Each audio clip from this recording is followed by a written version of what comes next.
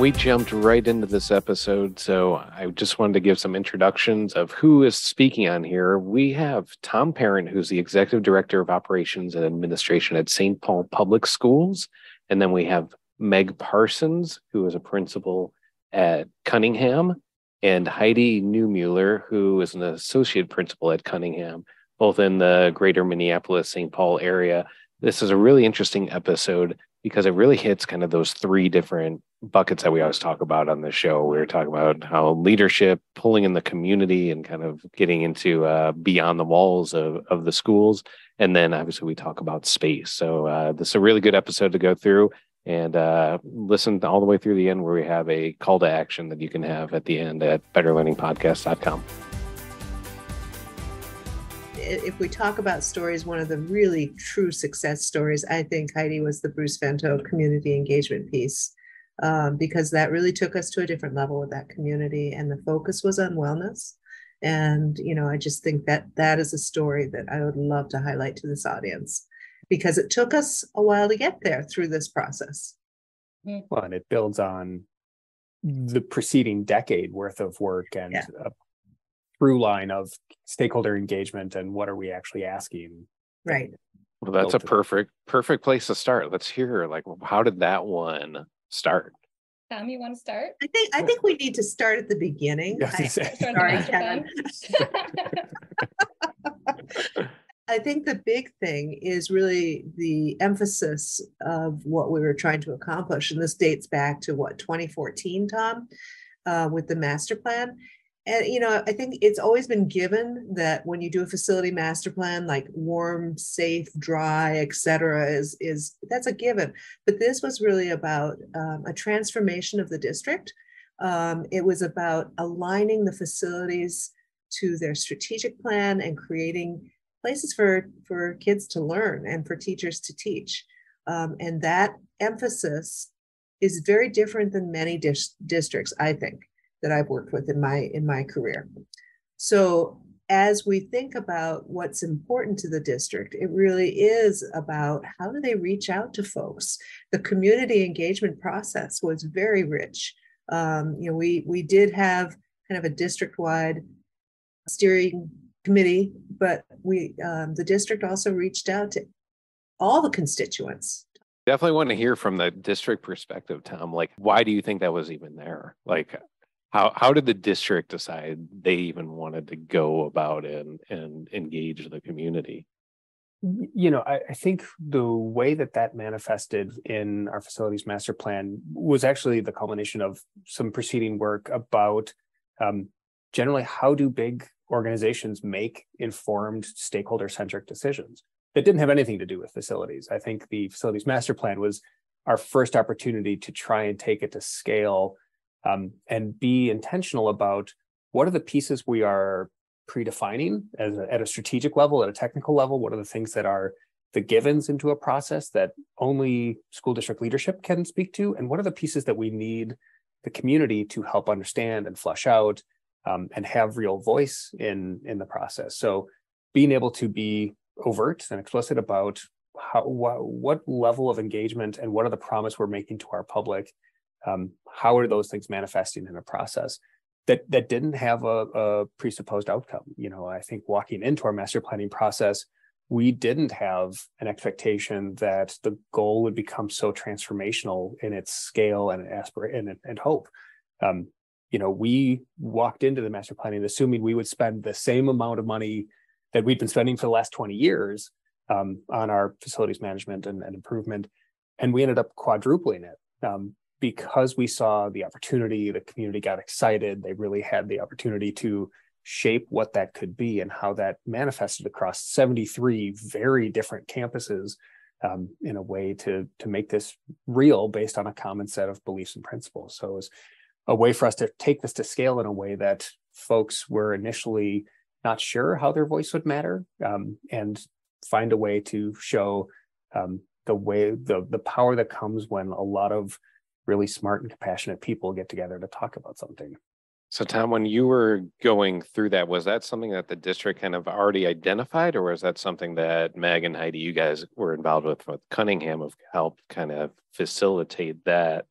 I'm always, and the reason I'm asking is I'm always curious because whenever we look at projects or like major initiatives, there always seems to be one person that is like that original change agent. And so I don't know. That's what I'm trying to figure out. Like, what was that initial spark to say, this is where we're going? What I appreciate about working for the school district and having a lot of great partners is this is not something that is just one superintendent or one facilities director or one firm led. This was something where we were building over almost a decade leading up to the point where we showed the value in being thoughtful and strategic about how our facilities furthered the mission of the school district, to show the technical components and the rigor behind those, and yet how they still needed that additional layer of strategic vision and community aspiration. So, for me, being able to insert at the time in this process where we were really beginning to start to understand what it was going to take for a school district to be relevant for the next generation of learners. All the pieces had sort of been in place, and this was an opportunity to come in and take a lot of great thought partners like Cuningham and the strategic direction of the superintendent at the time into a way that then became very distributed in its articulation and impact. So, we had one firm helping us do sort of the high level district level framework, and then 6 firms doing essentially smaller master planning for each little subsection of the district, so that no one person or agency owned the whole thing. It was a group of sort of professional peers and thought partners and folks that were helping to push and prod each other into thinking differently and bigger across a system that was focused on equity in a way that was going to lead to different results no matter how we parceled out the work and what we came up with. So I think that's the big word, is equity, because actually Cunningham had done a facility assessment project for the district prior to Tom being the facility director. And at the time, we had pushed for master planning, because once you do the facility assessment, it's no good if it just sits on the shelf. And really, I think that idea of how is it that we bring equity across the district with facilities that were of many different ages and different had different abilities to serve their students. That's when things came into focus, in my opinion, Tom, when the master planning started. And I came in on the implementation side. So what I thought was really helpful was that master plan designed a set of facilities, visioning, and principles in which would create that equity amongst all of the schools. And so we were given a set of defined parameters that each school, each design team that was then given the projects to implement was to follow, so that because each site is different, each school community is different. And so there was then additional community engagement that needed to occur to understand what was, important or special about each of those individual schools. But we were all guided by those facility design principles set up by the master plan. Right, and Cunningham wasn't the only firm that was doing the implementation. So we helped them with the master plan and setting those parameters as Heidi described them. But this was as Tom put it, a very big effort on the school district's part, and was very inclusive of a lot of folks. Well, that helps set the context, Meg. Heidi, I appreciate kind of giving that idea, because it reminds me of the whole story, or you hear all the time, of like an overnight success. You show me any overnight success and I'll show you 10 years of hard work that got them to that point. And it sounds like that was kind of that foundation that was there. That was a lot of years in working to get it set up that way. I know we were talking, if there was like one project or one that we can kind of talk an example about that can give it a little more like detail, if we were going to tell the listeners a story, is there a certain school or a certain project that would be a good one for us to talk through?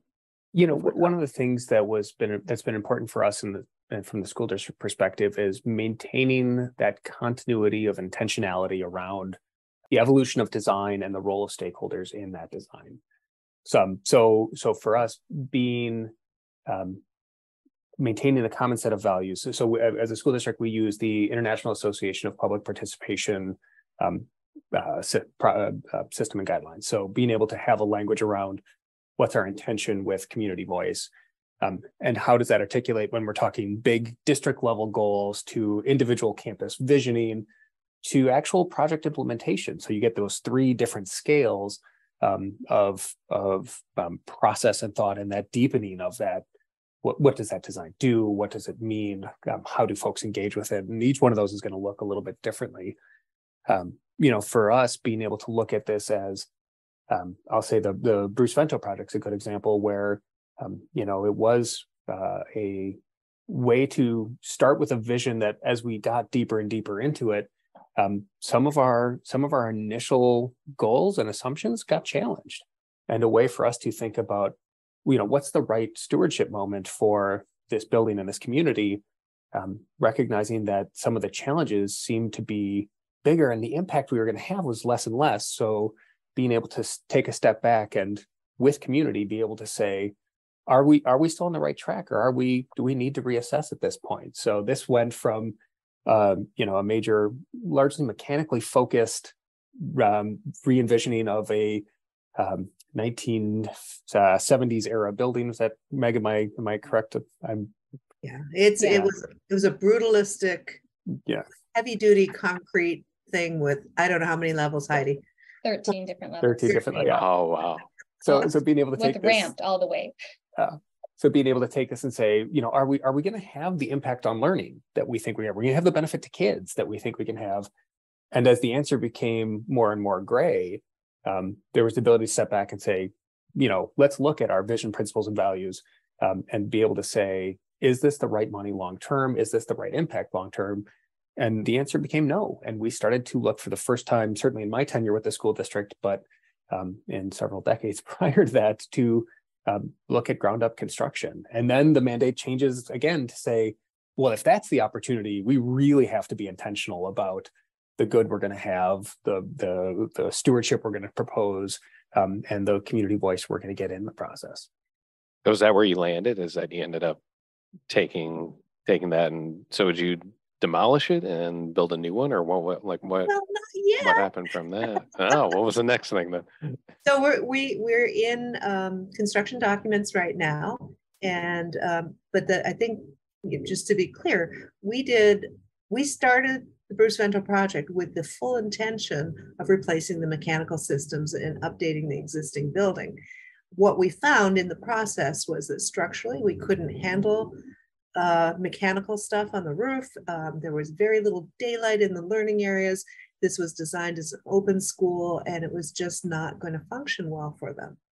So we then did some feasibility studies, and the district made this decision.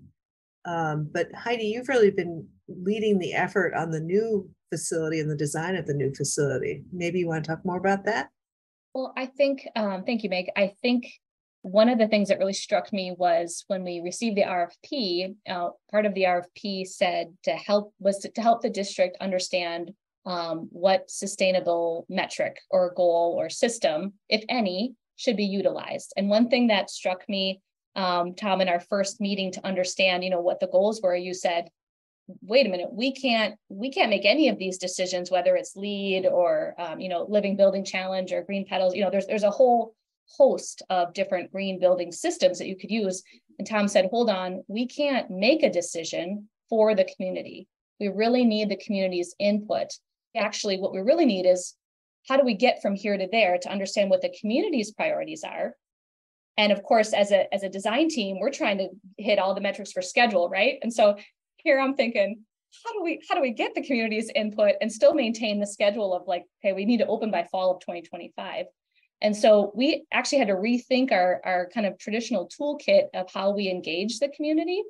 And what we ended up doing was created a fair type atmosphere for our community workshop. And so typically we have, maybe three meetings, and we break down the scale of the questions we're asking and engagement with the community to understand what their priorities are.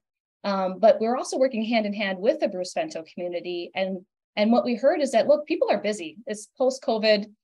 We don't have 6 hours, and 3 different meetings to attend, and how building upon that, how will the community even understand what you're asking? These are very technical questions. So we broke down, the technical part. The district, made those decisions, but really the priorities, the community was really had a hand in leading the conversation. So we created this fair type atmosphere where we asked, we had a passport where families and students came in and they got a stamp at each little, booth that they went in, and it wasn't explicit that we were asking, what's a regenerative design vision statement for the school, but we broke it down to the scale of things that they could understand, like, how do I feel like I belong? Where does that happen? What are my cultural values? How can the building express that? If you had 5 priorities and you wanted to tell the district what they were, what would they be? And in fact, in that last question, we gave students like 5 green dots, and parents or adults or caregivers 5 blue dots, just to kind of understand, at the end, were there differences in between students' preferences and adults' preferences? And the beautiful thing was they had the same preferences. Oh, and wow. I mean, it was wonderful. And you know what their top 2 preferences were? About nature and play. So then we went back as a team and said, look, we need nature and play goals. And that's really what we need to support. And we created a regenerative design vision statement centered around nature and play. I mean, one of the things that I appreciate about this project is the end result was something unanticipated at the start.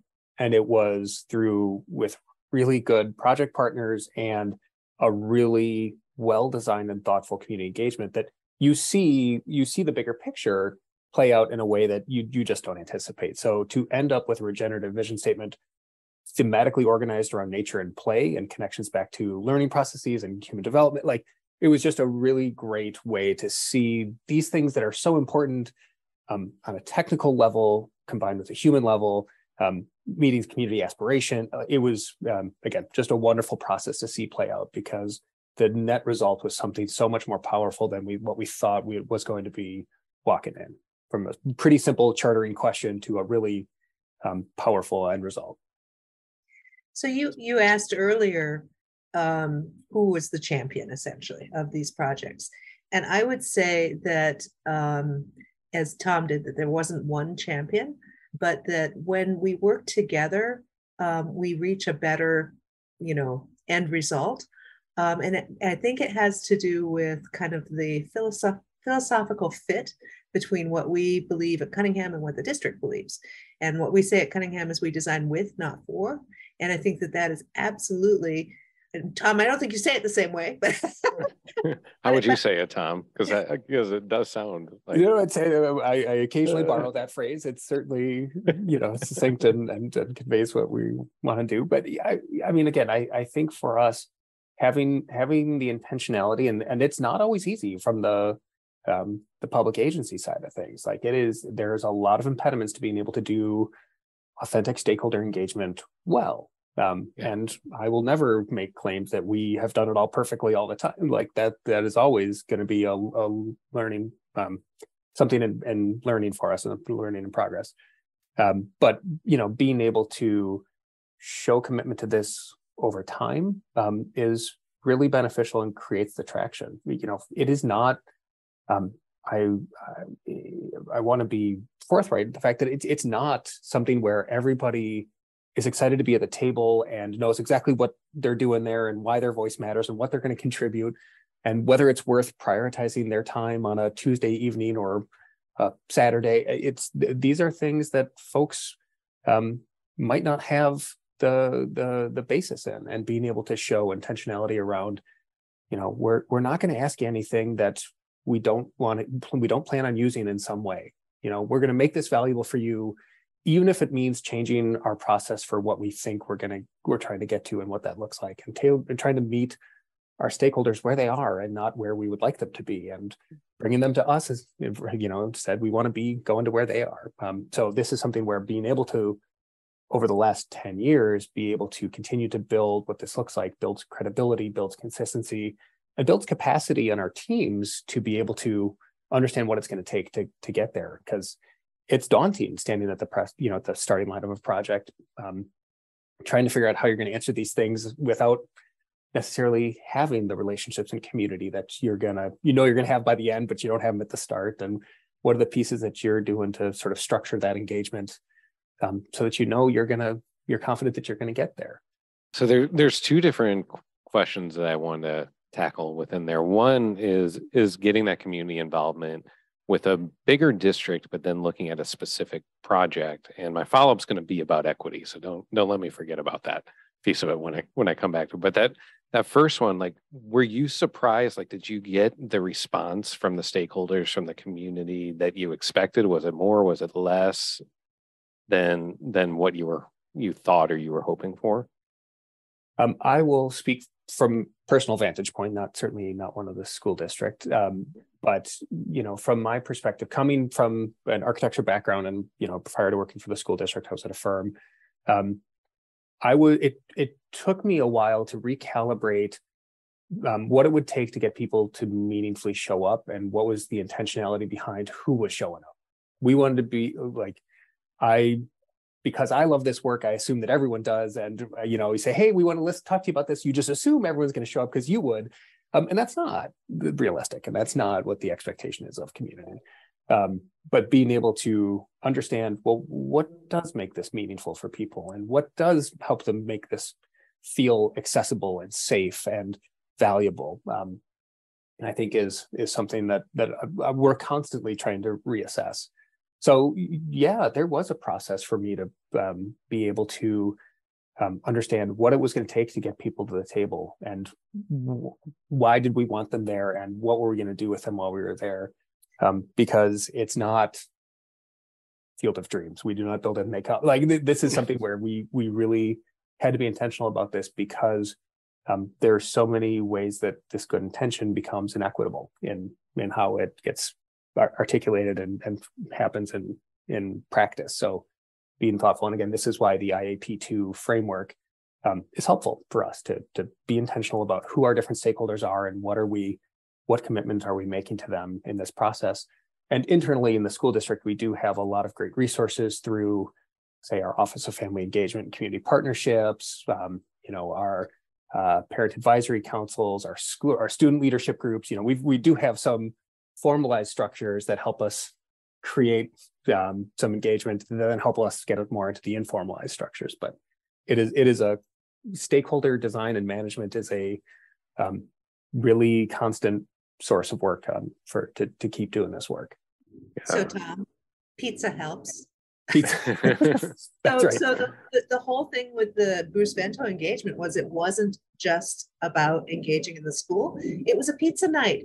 It was a fun night already. People were already going to be at the school. So that's where this idea came from the team, to create something fun. But we have also learned, we had the translators there as well. And other good things we've learned over the years is if you need childcare, to get people, what supports does your community need to get them there? Because then we'll take care of the rest once they're there. But they also, I think the important thing too, one of the first questions we asked was, how do you want us to follow up as a community? So we're going to engage you, we're going to listen, but how do you know what's happening? And at Bruce Vento, the overwhelming response was, we'd like to see teaching and learning in action in the landscape throughout the building. And so it's not just, I want a letter, or an update on a website. It's, I want to see these things happening in action. So we knew that was a priority too. And I think that's a clear thing that teams should ask. How do you plan to show that when they say they want to see it? Is it more of like inviting them back through there? Is it that you're doing more video sharing on social media? Like what were those takeaways that turned into action items? Well, actually, so if I could share for a minute, we actually created a graphic about how you can utilize, this is a Bruce Vento site plan, but it's actually sort of an illustrated site plan. And you could give it to anybody. So because there are so many languages spoken here, we wanted to make it without words, that you could just visually see all the learning trails that you could take. I mean, this is an amenity to the community, the neighborhood. You can use play, and the design concept, like I said, it had play in nature, right? Had a learning trail throughout the school that weaved its way on the inside and outside. And we were inspired by different aspects of nature. And then we have, there's a hill, a 39-foot hill running from the northwest to southeast. So we're actually capturing water with cisterns but also through the natural hill, and learning the ways in which water runs on the site. So that's just one example of how we're showing that we've listened, that the building should be in action. Very cool. Yeah, that helps the visual too. We'll make sure we share that for the people who are listening audio. We'll share that. So I want to come back to that equity piece, because I think we're in an interesting time where I feel like philosophically very few people are gonna like say equity, like every student shouldn't have an opportunity to succeed. Like I think, don't want to overgeneralize, but for the most part, people want to be in that situation where every student is set up for success. But what ends up happening, and I've seen that, I don't know if Meg and Heidi, you've seen it too, is that in a bigger district in particular, it stifles doing anything different because it holds on to this conversation. Well, we can't do it for this site or this school because all these other schools, we can't do it for all of those. Were there any types of like conversations or things around that? I think the framework that the district put in place with the vision and with the principles and with the standards allowed enough leeway so that the schools could be designed to the needs of those particular stakeholders, essentially, with an idea that there is equity throughout. Heidi, I don't know if you want to talk a little bit about the research and the stuff that you've been doing on trauma-informed design and how it played out in Bruce Vento, because I think that is a really good equity story. There are 6 lenses in which we look at a project through trauma-informed design, and they are dignity and self-esteem, sense of community, beauty and meaning, stress management, empowerment and person control, and security, privacy, and personal space. And we intentionally designed Bruce Vento with those in mind. And I think that has an equity lens, because while you can't design for, probably every aspect, there are ways in which you can potentially reduce someone's stress, for example, throughout a space, looking at, and so we use this lens of trauma-informed design to look at, well, how might we, think about this through a lens of an introvert? How might we think about this through a lens of an extrovert? How might we get our wiggles out if we need that to happen? And so I have another example where this is the informal learning at Bruce Vento. And we intentionally designed each of our spaces to have an aspect of these 6 principles, so that theoretically you could get your needs met regardless of what they were on each different space without having to leave the space. So there are principles set up, each of these colors relate to those 6 principles through trauma-informed design. And honestly, backing up, we actually tailored our surveys to teachers and to students and to staff, utilizing the principles of these 6 principles. So we start to get qualitative type data that backs up our design before we even start to put pen to paper, if you will. But the other thing I wanted to mention for equity too, beyond that, is what we looked at specifically was we created an equity goal for the project, as well as 9 other goals that we use. This is the framework we ended up using for the regenerative design, in which we have a nature and play goal. And one of the things we talked about was equitable communities, and what would that mean? St. Paul is a big city. And so one metric we used for an equitable community was looking at the tree score. And so the existing school at Bruce Vento doesn't have very many trees at all. It's kind of a heat island, actually, in its existing. And we looked at what is a tree score in other more affluent areas of St. Paul, and created a goal based on that. And we have a tree goal to create an equitable community. That's treeequity.org or com. But we looked at equity from multiple lenses. Yeah, Tom, share like how that's viewed in the district and in the city when they see a school. Is that conversation, that equity of like, hey, they're getting that, but I'm not over here. I mean, absolutely. I mean, we have 73 different campuses. I think our portfolio is valued somewhere north of $3.1 billion. I mean, we're a huge organization with a lot of different buildings, and each one has its own unique needs, and each not just each building is different, but each community is different. And we wanted to understand and figure out a way to work that into our planning process. So I'll point to two things in this conversation, one more behavioral and process, and then the other slightly more technical. Prior to our master planning process, we required all of the 7 firms that were assisting us in the master planning process to go through 16 hours of equity training. And we, with the explicit goal of making sure that conversations about race, about gender, about poverty, were not excluded from the planning process. We're not shut down by good intentions, but bad execution. We wanted our design teams to be extensions of our organization, and our organization is heavily committed to equity, and especially racial equity. So being able to provide a consistent foundation, consistent training, an expectation for everybody attached to the master planning process to make sure that we were living up to that ideal was critical for just to get out of the starting blocks for engaging with community.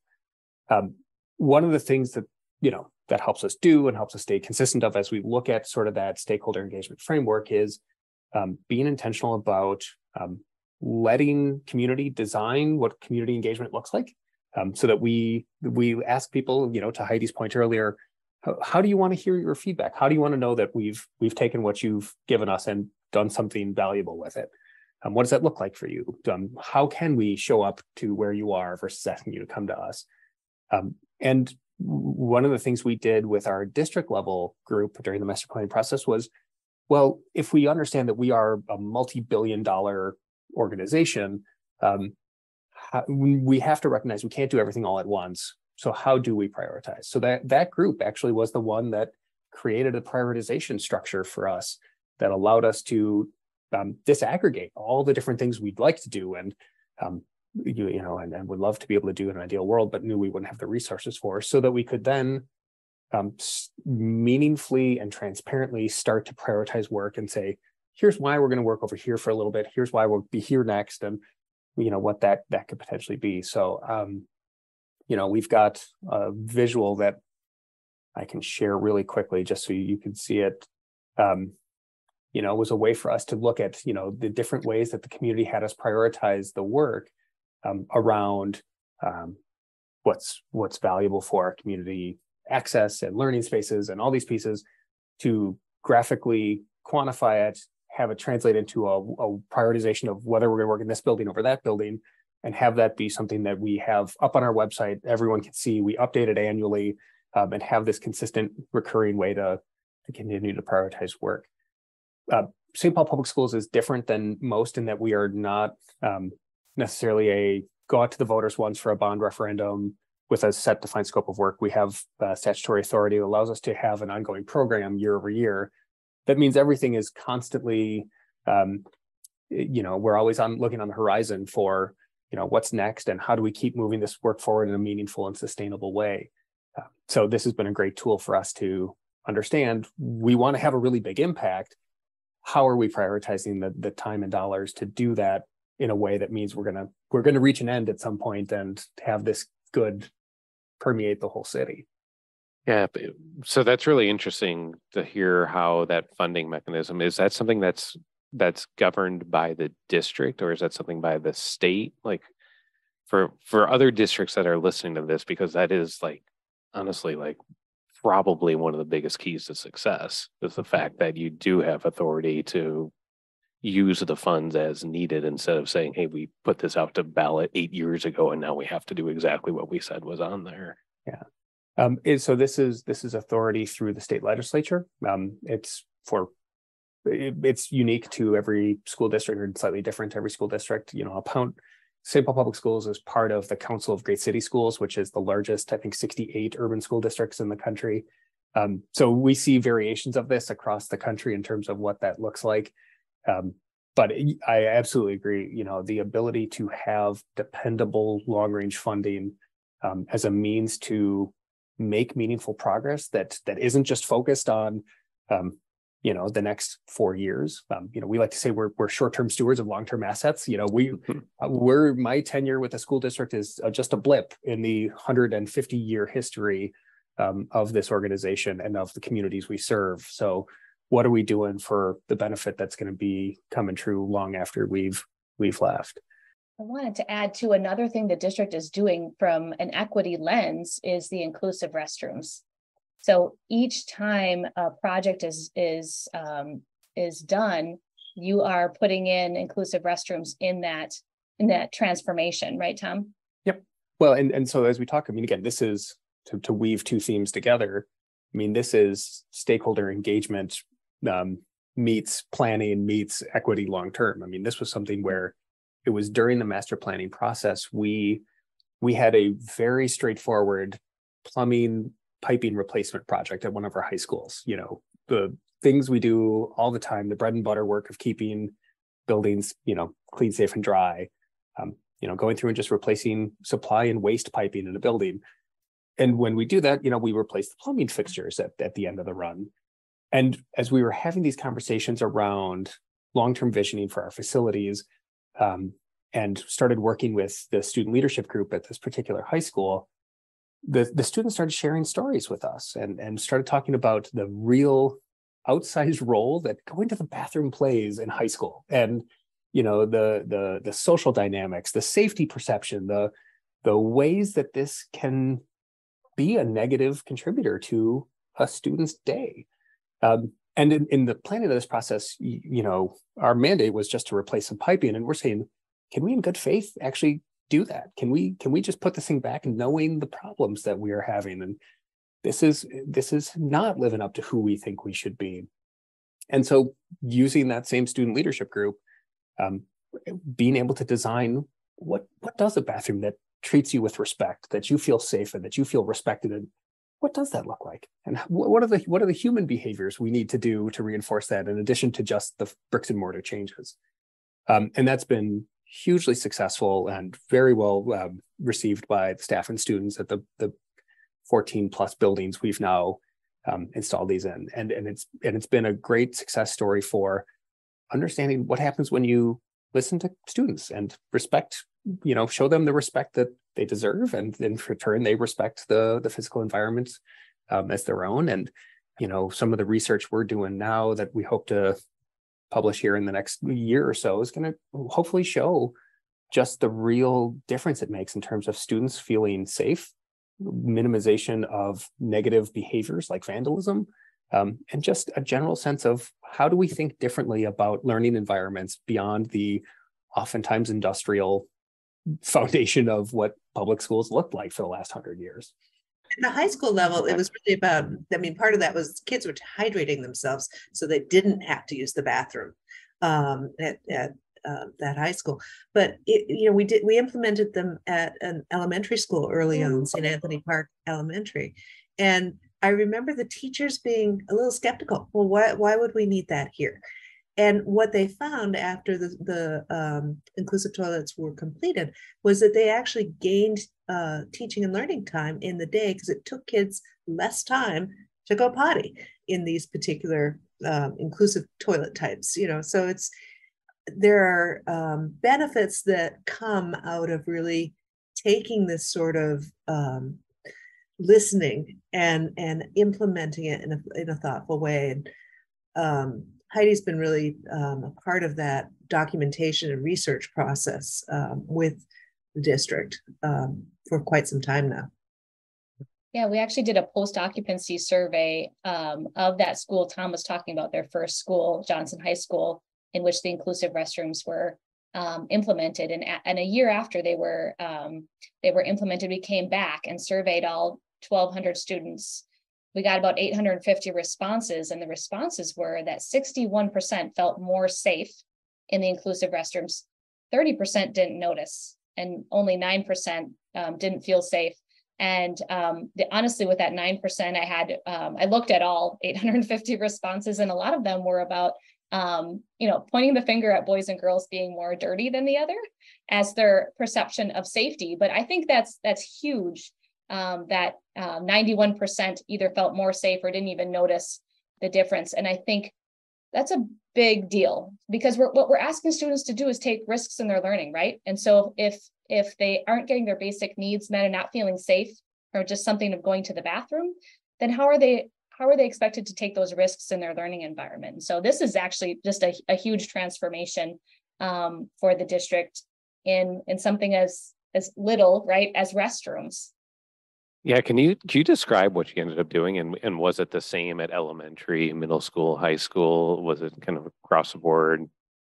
What did those actually look like?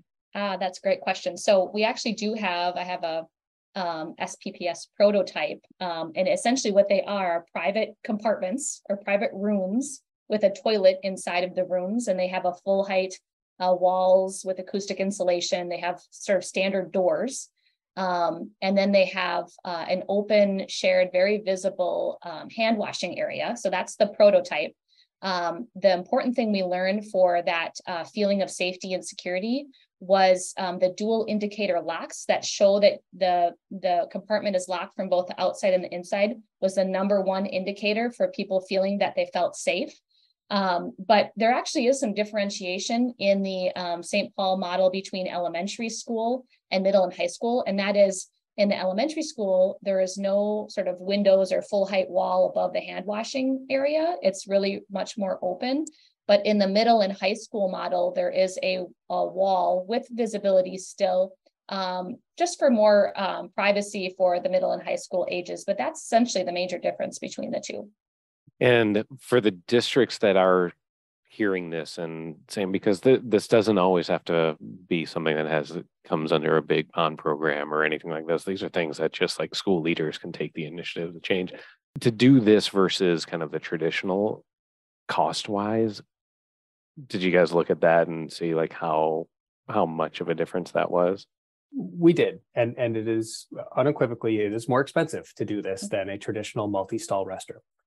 One of our learnings early on in the Johnson project that I was surprised by was the fact that the spatial footprint didn't change. To go from a gendered multi-stall bathroom to an inclusive single occupant restroom, same footprint. That was a surprise to me in this process. But for us, again, I think the benefit to the students and to the learning process, and just to the overall functioning of a building, made that cost premium worthwhile for us. Yeah. It's an exciting time in the state of Minnesota in that the state legislature just passed a law that created a funding source for all school districts across the state to do explicitly this.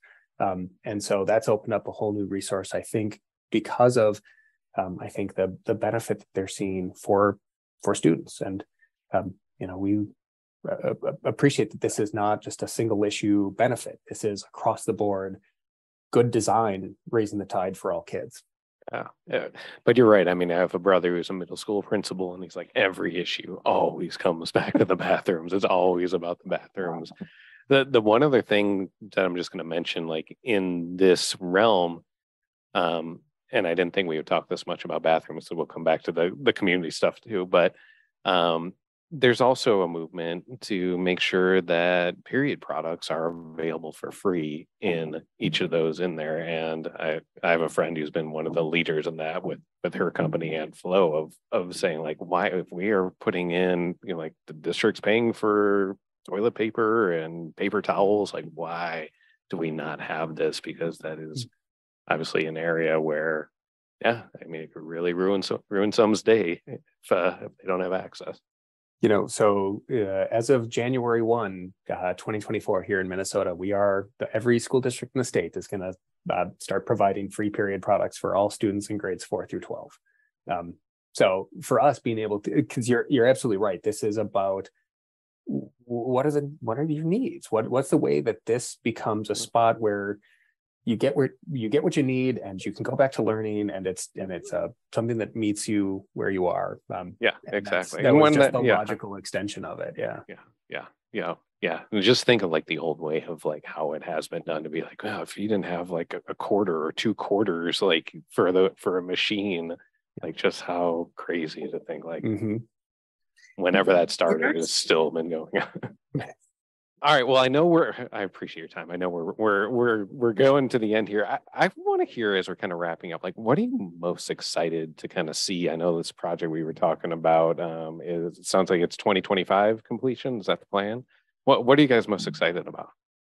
I mean, I'll say the things that keep me as excited about this work as I am is the benefit that we get to see, not just when we have the ribbon cutting and these really great spaces are unveiled, but the process that gets us to that point is so edifying. There is so much incredible input and incredible thought by community and professionals, and everyone involved in this has a big voice, and being able to weave all those pieces together is rarely easy, but the benefit in the moment and the benefit long term is enormous.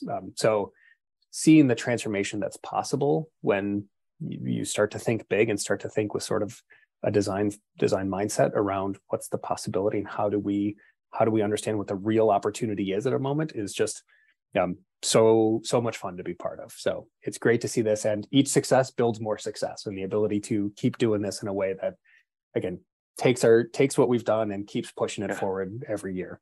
Yeah, it's that multiplying effect. That is so cool to see. Is that, this is going to inspire other things in your district, but then also into other districts around the country too. My favorite day is the day that kids come back to school after their building's been remodeled, because they're just like, they just are stunned. It's like, oh, wow, look at that. Wow. It's absolutely my favorite day, any day of the week. Yeah, agreed. I think the biggest thing I'm looking forward to is we talked about in that workshop, I talked about, how do you see your community, how you see your cultural values show up? And I'm excited. And a lot of the conversation we talked about was, and I just don't see myself here yet in this building. How do I see myself there? And so I want to see how they see themselves in this new school. And here, as Meg was saying, the words are talking about how they're using it.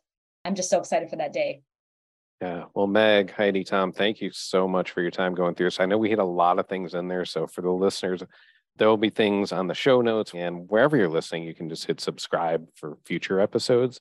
But if you go to betterlearningpodcast.com, that's where we'll have more of the details in here. And then we also have a survey on there that is really meant to spur some action. We talk about kind of all the things that are going on, trying to connect these silos that usually aren't talking within education, whether it's space or leadership or the community. I think we hit all of it in this conversation here of trying to connect all of those silos so that we are making better decisions to make the improvement that we want and see in education. So, but if you can go there, that's where other resources can be. And if you can take that survey, it will prompt you into some things that kind of align into action. So where your interests and where your skill sets and your gifts are, there are different things that you can take from there so that we are not just talking about it, we're actually doing it. Thank you, all three. Appreciate it. Thank you, Kevin. Thank you.